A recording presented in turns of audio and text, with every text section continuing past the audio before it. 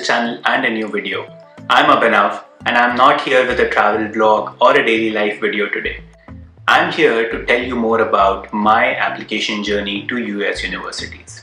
The only reason I'm making this video is that I've been receiving several messages on Instagram, on LinkedIn, sometimes in the YouTube comment section. So I thought I'll do this series as an experiment to just share some information and my perspective. But please consider this video to be an appetizer. You need to order the main course. So please let me know in the comment section below what other topics you would like to discuss in this series. Moreover, I'm planning to do some live sessions by inviting a few of my friends who have studied in different universities, different branches, who can also talk to you about their perspectives.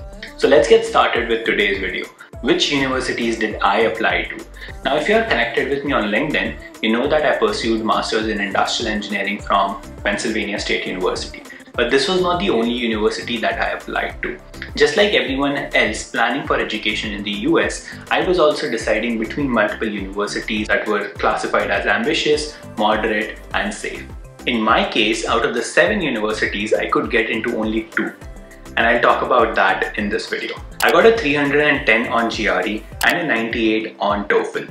In addition to these scores, which I felt like are low for the universities that I was going for, I had really good undergraduate scores that helped me boost my statement of purpose. Exactly how you apply for jobs when you graduate, companies are looking for what can you bring to the company, universities are looking for what can you bring to the university.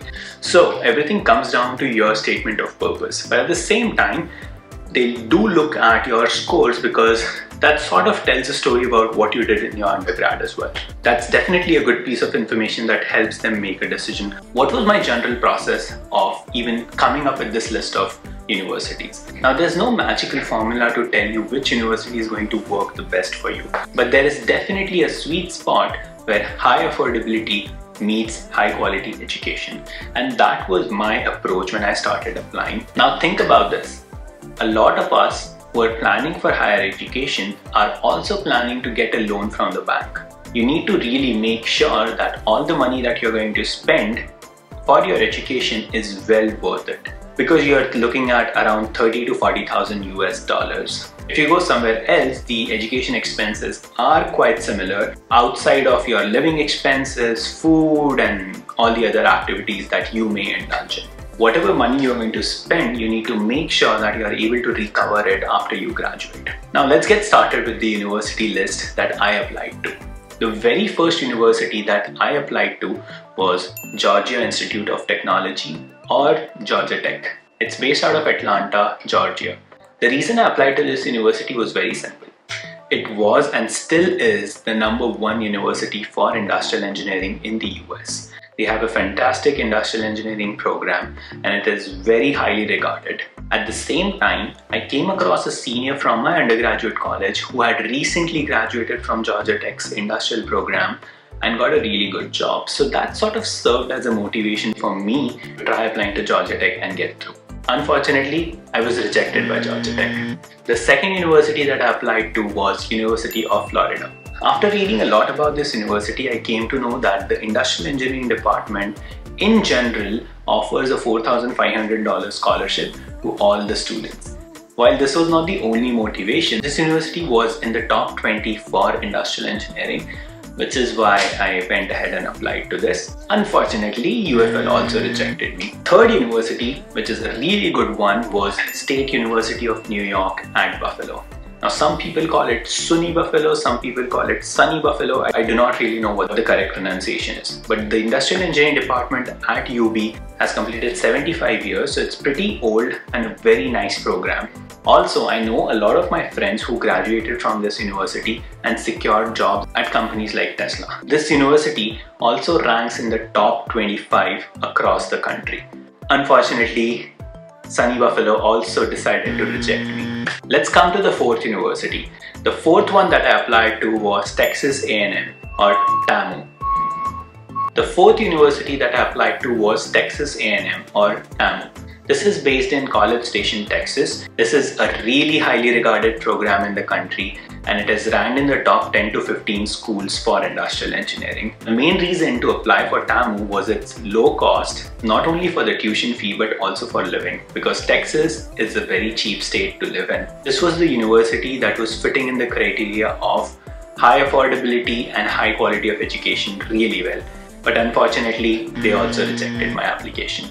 The fifth university that I applied to was not for industrial engineering. It was actually for a program called Integrated Manufacturing Systems Engineering. I did not really look into a lot of detail about this program, but I knew someone from my undergraduate college who graduated out of this program, and they talked really highly about this program. So I thought that I'll give it a try because the curriculum matched very well with industrial engineering courses. Unfortunately, they also decided to reject my application. So we have so far talked about 5 universities and all rejects. Let's talk about the 6th university. This is Clemson University based in South Carolina. Clemson was my safest option. I was hoping that if all the other universities reject me, I'd definitely get an admit from Clemson. And that happened. The very first admit that I got in Feb 2014 was Clemson University. The reason to apply for this university was that it was highly ranked, but at the same time, the profile of the students that were admitted to Clemson from previous batches matched very well with my profile. I kind of knew that this is a sure shot admit. Let me get at least one admit if all the other 6 universities decide to reject me. Which sort of was the case because I was getting rejected pretty much by all the universities. A little disappointed, but at the same time I was happy that because I was already placed through campus placements in my undergraduate college. So let's talk about the best one. I saved it for the last. Obviously not the dream university that I wanted to go to. It's Pennsylvania State University, which is where I finally went for my master's. This is world's first industrial engineering program, which was established in 1908. I did not quite expect to get an admit from Penn State, but 13th March 2014, I got an email that said congratulations, and at first I thought this is probably congratulations for my application getting submitted.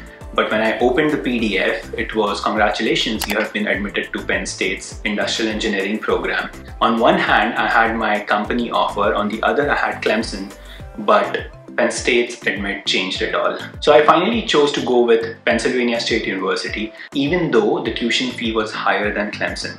But as I said, I was really looking for that sweet spot of affordability and high quality education. Pennsylvania State University was really highly regarded. It was 7th in the nation at that point. Today it's 8th. For some reason, I had an amazing time, and we will talk more on those things in the episodes to come. But do let me know in the comment section below if you like this experiment and if we should continue making more such videos that are more informative. So please leave your thoughts in the comment section below and help us improve the upcoming videos. Thank you so much for watching. Do not forget to like the video, subscribe to the channel. I'll see you in the next one.